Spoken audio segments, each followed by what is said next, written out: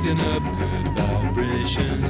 She's giving me the excitations. I'm picking up good vibrations. She's giving me the excitations. I'm picking up good vibrations. She's giving me the excitations. Picking up good vibrations. Heal the Bay, I've been working with them for many years now, and I just think they're an incredible organization that I'm proud to be part of. We're proud to have you here as well, adorning our blue carpet, not a green carpet. Blue carpet. These are my peeps here. With your Jimmy shoes and your peeps. Yeah, exactly. And you said you were from LA. Mm-hmm. Do you go to the beach a lot? Sometimes I do. I definitely love the beach, and I love keeping it clean. We're here with Lisa Boyle at Bring Back the Beach event, Heal the Bay. And now you're a board member. Tell me what you do exactly as a board member. Well, one thing we do as board members is encourage our friends to come join us at this annual event, the Bring Back the Beach Gala, where we are celebrating all the accomplishments of the year that Heal the Bay has accomplished, and we're honoring some of the most powerful protectors of the ocean. Nice. So Nautilus, who else? Amy Smart, Louise-Dreyfus. King Triton. Right.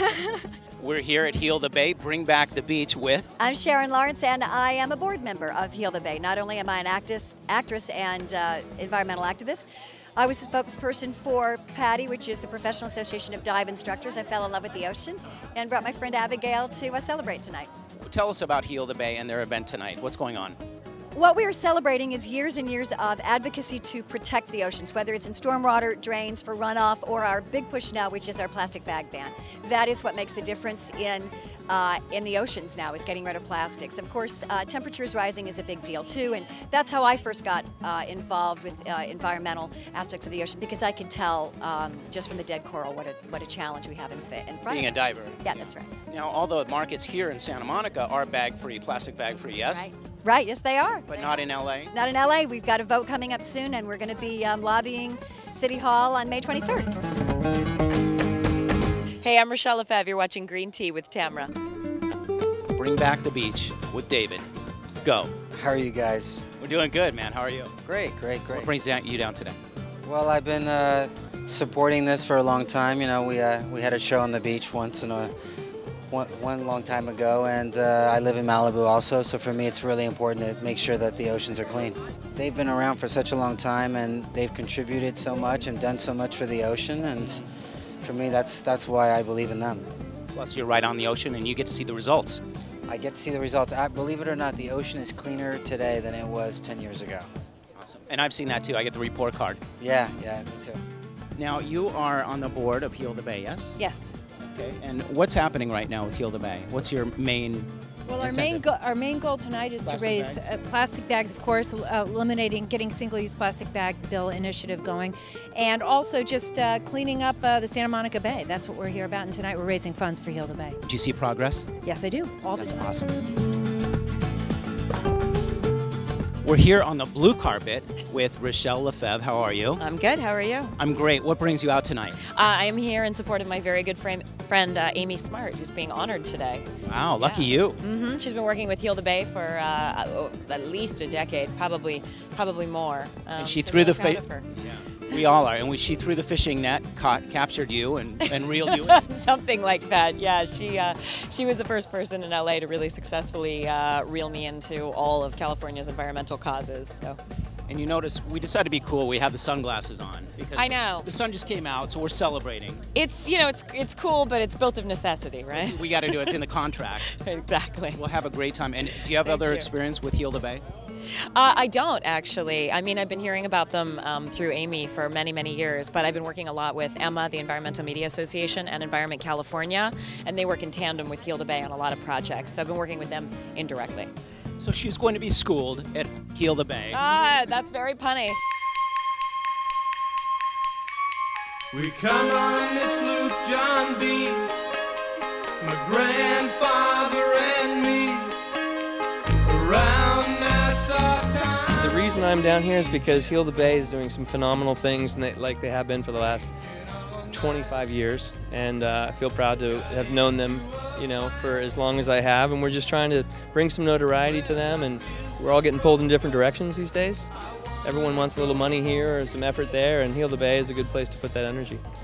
We're here with Suja, who is on the board of Heal the Bay and the Vice Mayor of the City of Long Get Beach. over here, let people see your beautiful eyes. Thank you. What brings you down today? I love this event. This is our way of showing how much we support everything that the Heal the Bay does for our coast. If it wasn't for Heal the Bay, I don't think we'd have the quality of beach that we do here in California. They are the preeminent environmental organization that really stands behind environmental quality for beaches. The beaches are a public asset. It is the last remaining public asset that's so valuable, and we have to be able to protect it for the generations that we'd like to leave it to. And Heal the Bay really does that well. And I, as a vice mayor in a coastal city, a resident of a coastal city, it's really meaningful to me. Good for you. Now, therefore, they're facing quite a tsunami, if you will, with this radiated stuff coming up from Japan. Are they concerned about that? You know, we're all concerned about that, and that just goes to prove that there are no geographic boundaries or political boundaries to the world's coastlines. So what happens thousands of miles away affects our home front, and that's why a collective global effort is so meaningful, because it just proves, unfortunately, with that tragedy, we have that proof that there are no boundaries. So we have to be equally concerned about the coast of India, the coast of Sri Lanka, as we are here.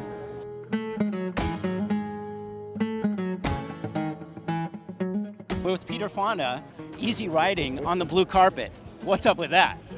There's so much that we have to do. It's almost an impossible task, but we must not accept the fact that it's impossible and just let it all go. It seems like we are.